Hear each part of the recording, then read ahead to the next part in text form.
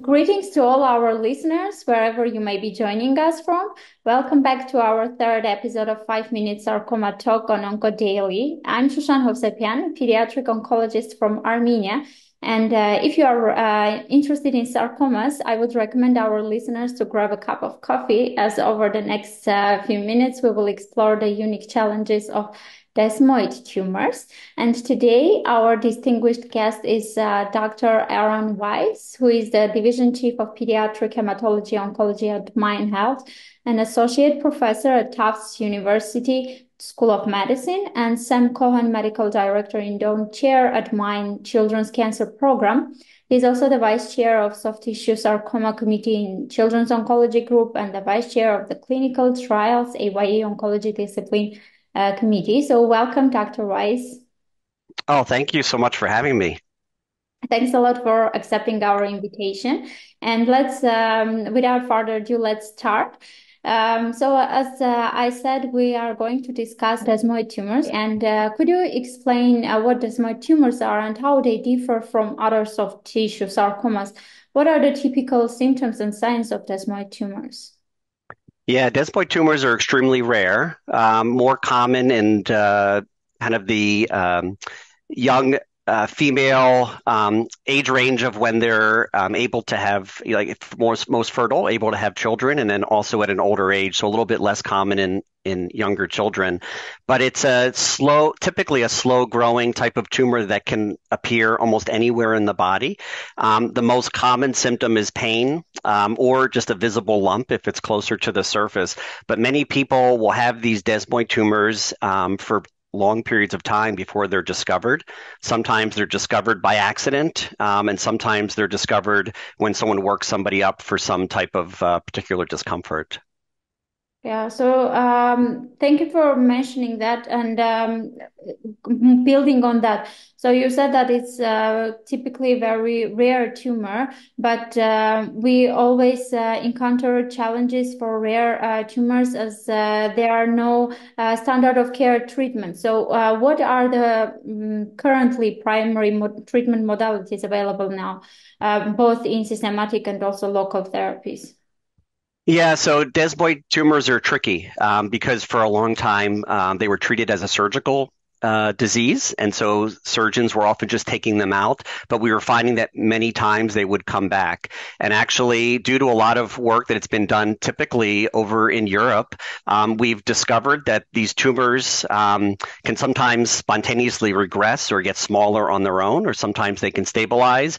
And actually, even if we remove them, many times they come back. So we've looked to other types of modalities or treatments that we could offer patients.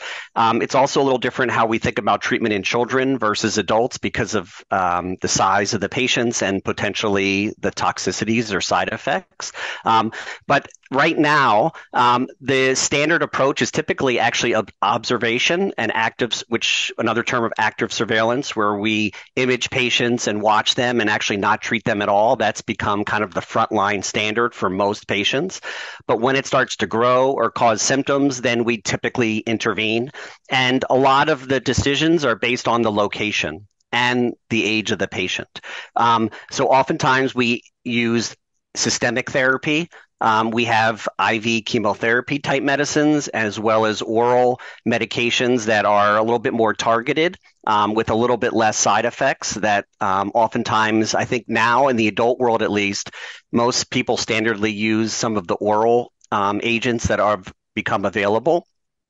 And in children, we'll sometimes use the oral agents or sometimes the IV chemotherapy medicines, depending on the age of the patient and how safe we feel it is for them to be on it.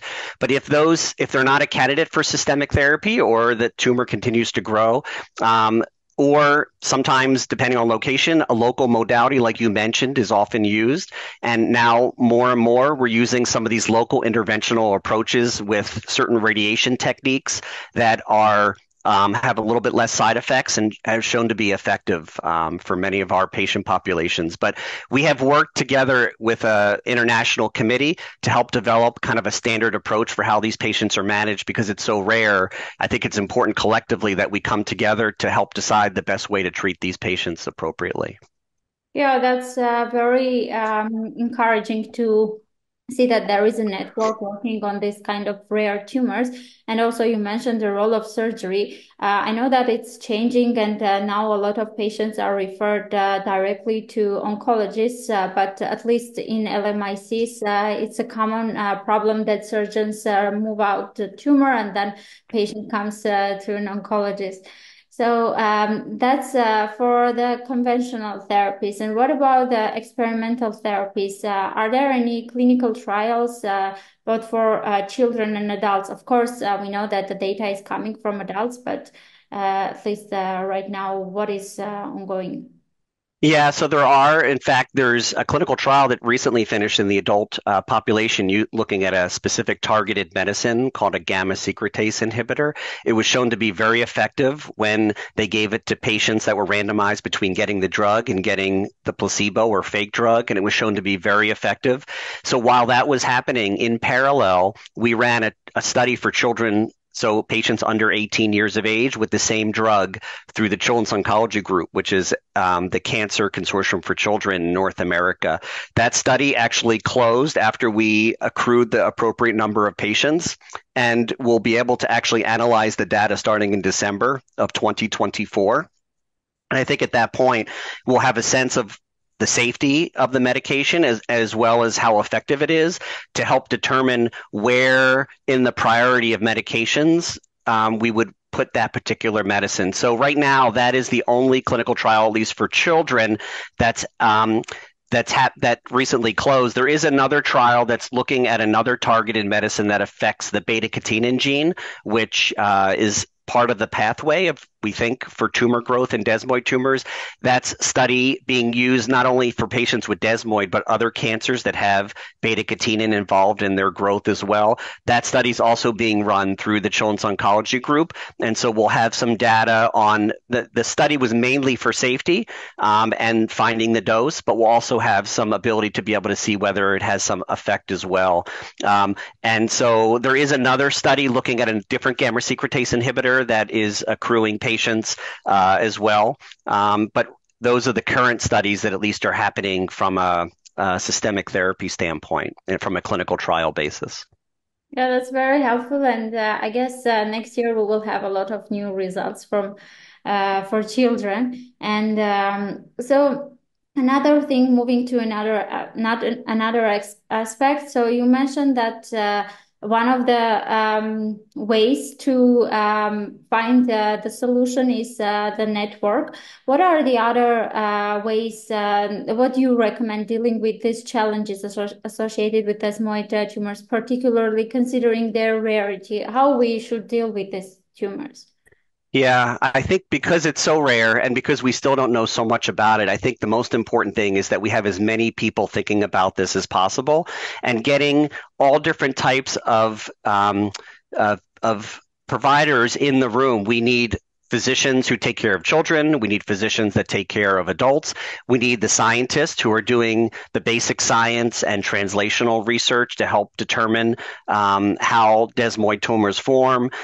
We need the people who are delivering certain types of interventions, like interventional radiologic procedures, radiation, surgeons. Getting all these people in a room together is the most important thing. And so we've been doing that. And through organizations like the Desmoid Tumor Research Foundation, they have an annual meeting, and as part of that meeting, they have a research day in which all these different people get together, both in person as well as a virtual component, to be able to talk about their research, and as also to help develop priorities of what we feel as desmoid tumor experts would be the best way to move the field forward and develop ways to cure and help, with treatment of this disease. So I think the most important thing is getting like-minded people together to talk about these issues, because if you work individually in separate silos, I think it'd be very difficult to make significant strides for this particular disease. Yeah, exactly. And also funding is very important. Even if the people are coming together and deciding or writing a protocol, if they don't have the funding, it's very tricky. And especially for rare disease, not there are very few companies that are interested to invest.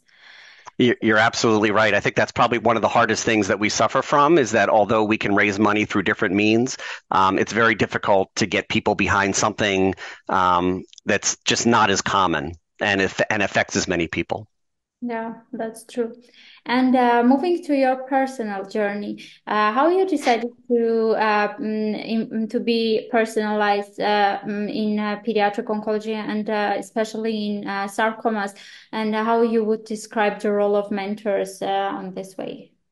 Yeah, I think for many of us, it's not always a path that we thought we'd be doing. I was going to be a general pediatrician.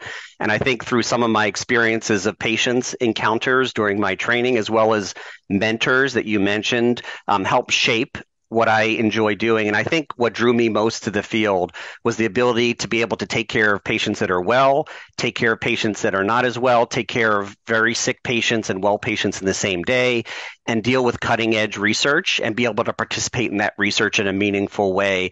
It was kind of a field that encompassed everything as well as long term and longitudinal relationships with patients and families. And so that was really what drew me most into that. And through sarcoma, my main interest in desmoid tumors is largely based upon those that have mentored me through my training. I've always been interested in clinical research and getting involved in clinical research. And it just so happened that those people that I respected during my training and really took me under their wings are the ones working in that particular area of research. And they'll allowed me opportunities to get involved. And so now in my role that I am in now, where I not only take care of patients, but also help to develop clinical trials and strategically how to move things forward, to be able to see young investigators that are interested to help get them involved in projects, either their own projects or project ideas that we have that we just don't have enough people to help. Seeing them get involved and mentoring them and helping them to self-discover and get involved is really one of the most rewarding things about my job now that I enjoy most. Yeah, that's very motivational and inspiring also for young oncologists. And Dr. Weiss, thanks a lot for sharing your expertise on desmoid tumors and also on your personal journey. I think it was a wonderful discussion. And to our listeners, thank you for joining us today. And we look forward to exploring more topics on sarcoma research and care in future episodes. So thanks a lot. Oh, thank you so much. And thank you for having this type of platform for us to talk about something that I think more people need to know about. So thank you so much. Thanks a lot.